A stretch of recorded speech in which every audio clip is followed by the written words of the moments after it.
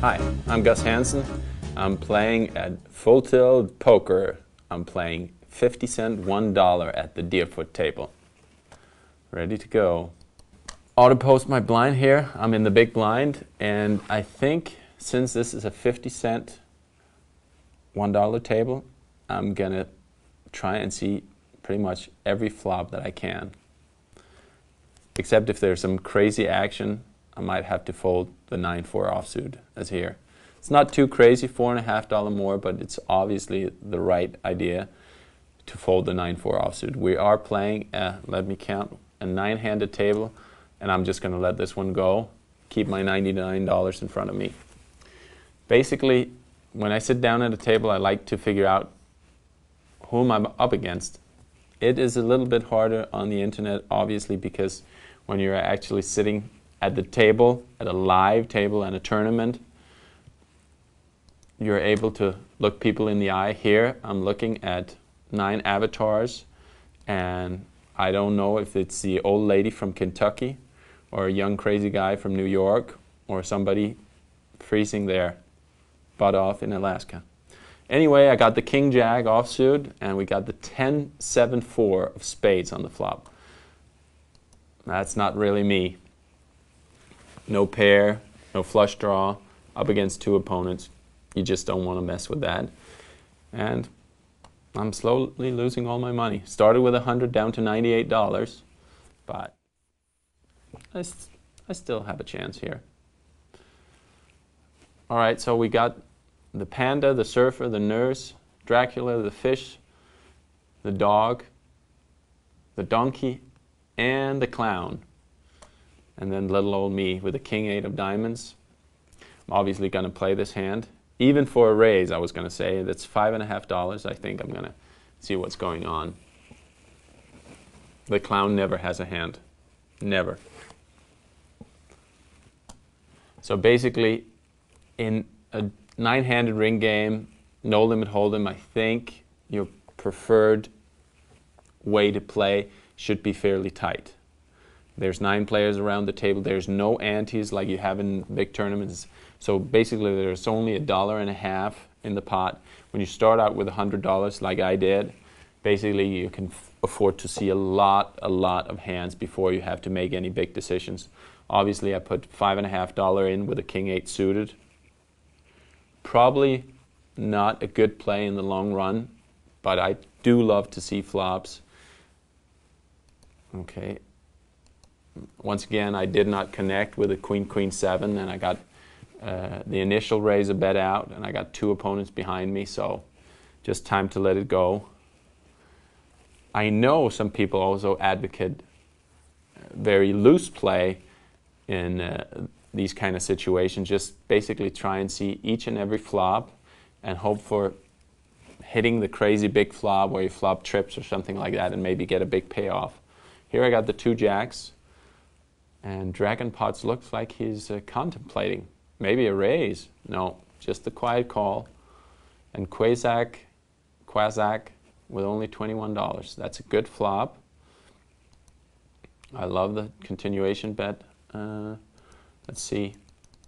I usually don't bet the pot size in these kind of spots, but $6 was enough to take it down and back close to even. Jack-7 offsuit, a limper. I'm going to limp. Once again, see the flop. And I should obviously, instead of talking all the time, I should be paying attention to who is playing what. Is somebody around the table playing each and every hand? Is somebody just sitting there waiting for the nuts? Or is somebody trying to bluff each and every hand like me? Here, the 8-8-6, I don't see any reason why any of these 2 players should have anything. So, take charge, and actually I should mention another rule that I sometimes apply, even when I play the big games, is if my opponents check 2 times in a row, they usually mean it. it's because they don't have anything. So if my opponents check 2 times in a row, I force myself to bet no matter what I have. And actually, I think, very small sample size, but I think I have turned out with a profit just following that little funky rule that, hey, if they check, they don't have anything. Okay? See, just like I did here. I checked, I don't have anything, which is not quite true. I have the gut shot king, I have 2 overcards, and I have the backdoor flush draw. And I could have started with the best hand. So I was actually contemplating calling the $12. There was $18.55 in the pot, calling 12 with what could theoretically be the best hand with the ace-queen.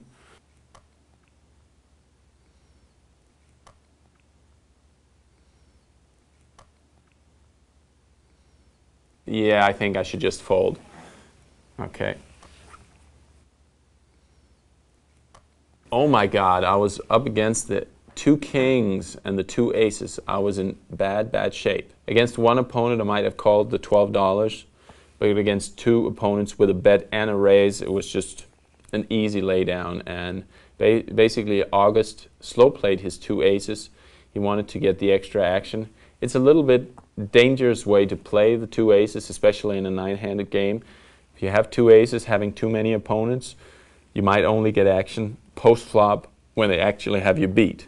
So, little dangerous way to play. Turned out good, but his opponent had 2 kings. So basically, had he played with a re-raise before the flop, he would have gotten all the action he wanted anyway.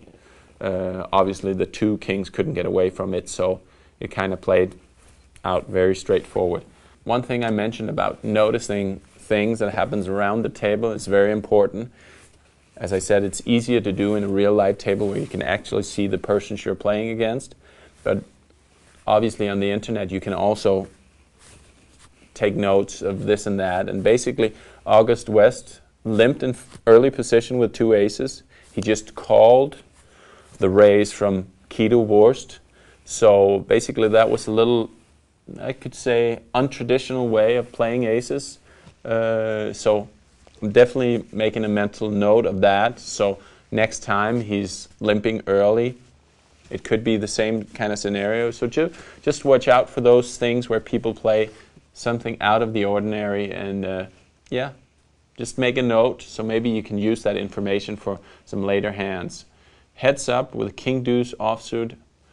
My mama told me to fold that hand. I haven't listened to her for the last 10 years, so maybe it's time to do so. So I'm just going to fold.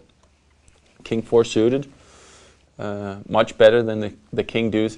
Actually, if you do percentages, the difference between King 4 suited and King Deuce offsuit is actually not very big. It's very minuscule. But what makes a big difference, in at least in my opinion, is the fact the playability of the hand. The King 4 suited, you just have so many more options because you can put pressure on your opponents when you get the 2 spades on the flop. You don't really have anything, but you do have a draw. And just being able to put pressure on your opponent with draws makes the suited hand so much stronger than the non-suited, even though if you check it on the computer, the percentages, the winning percentages, are really not that much different, but you will pick up uncontested pot because you're able to put pressure on with that flush draw, with the straight draw. So connected hands obviously go up in value, suited hands go up in value, and non-suited, non-connected, they're just not that good. Okay, so here we have a beautiful non-suited, non-connected Jack-6 of spades. So the right place to fold, that's why I call on the button. So for one opponent, 3 opponents, the 10-7 deuce. And see if we can apply that rule that if all 3 players check the first time, I'm just going to check my no draw, no nothing. But if they check again on the turn, I'm going to try and take charge, and no. I didn't get that lucky, so just let it go. No reason to fight City Hall. Just let it go. See the next hand. And let's see, King 10.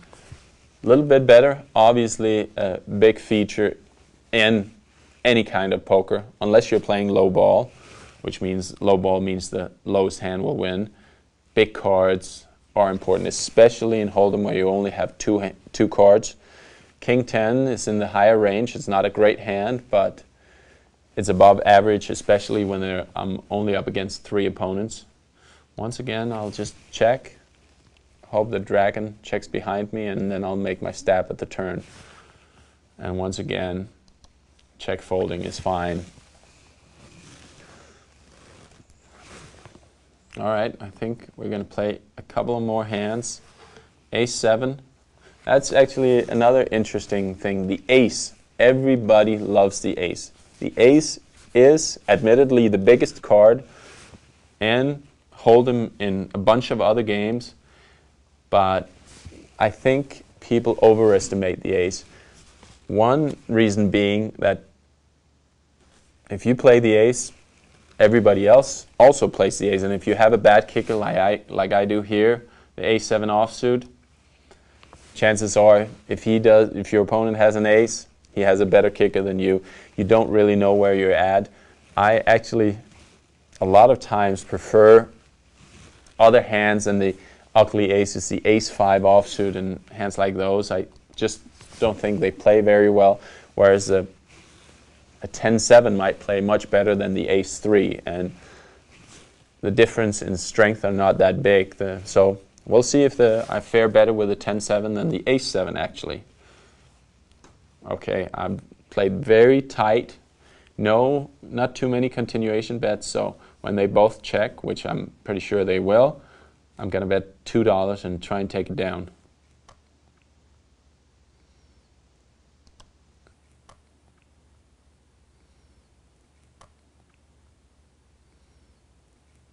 Okay, Farmer Wee paid the $2, and it does look to the naked eye like I'm drawing completely dead here. And the question is, can I take this pot down? It is no limit Hold'em. Sometimes when you put a lot of pressure on your opponent, you can take it down. So I'm actually going to try and fire 3 barrels. This is not recommended. You should not do this at home. And I will say I see absolutely no chance that he's going to fold this hand. Absolutely no chance. But I'm going to hit myself on the head if I don't do this, and he would have folded. There's no chance he's going to fold an ace. What did he call with on? I just don't see it. Okay, I'll do it anyway. There's no chance he's going to. Oh, there was a chance. Sometimes I stuck out a path. I was going to fire 3 barrels. I almost talked myself into not doing it just because I just didn't see a way how he called the bet on the flop, the pot-sized bet on the turn, and then to fold on the river. But obviously he did. I have found myself, actually I just played a big event at the World Series of Poker where I bet on the flop, a total bluff. I bet on the turn, an even bigger bluff, and I was going to fire the 3rd bullet on the river unless an ace turned up. It just looked like he had some kind of ace-y hand. He didn't want to let me take it away. The ace came on the river, and I chickened out. I didn't make the bluff on the river. It turned out he had absolute bottom pair, no kicker, and I would have gotten away with it. And I kind of had to hit myself on the head because I basically chickened out. I kind of put him on a hand in a spot where I couldn't really be sure, and not making that bet ended costing me a lot because it was already a big pot at that time. All right, I'm going to follow the same path here, bet out $8, and I'm just going to do the same 3 barrels.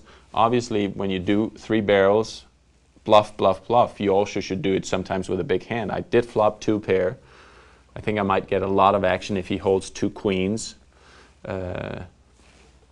And I think this could be it. He's raising to 30. I have to call 22 more. Also, this would be time to look at your chip stack. If I put in $22 more, I'm left with 62, and there's more than 62 in the pot. So really the right way to go if you do believe you have the best hands, which I do. I think I'm up against an overpair, so it's just time to go. Let's see if I'm right. He might fold an overpair, which I really don't mind. He still has a fair amount of outs with an overpair. He can hit a 7, he can hit running pair like 10-10, or he can obviously hit his queen, assuming he has 2 queens. Obviously, I wouldn't know for sure. It could be the flush draw. There's many possibilities, but it just looks like the 2 pair is ahead at this time. And if it wasn't, I don't think he would spend that much time. It was the 2 queens. What do you know? There's the queen. Gus Hansen is just out of here. I lost my $100. I made the right decision against the 2 queens. Obviously, that was a lucky guess. He could have as well have the ace-jack of spades or 2 tens, but I was definitely ahead. He did have the backdoor spade draw, so I was probably, I think, about a 70-30 favorite, but in your poker career, you're going to lose many of those. So I think that was it, my $100, over and out from here.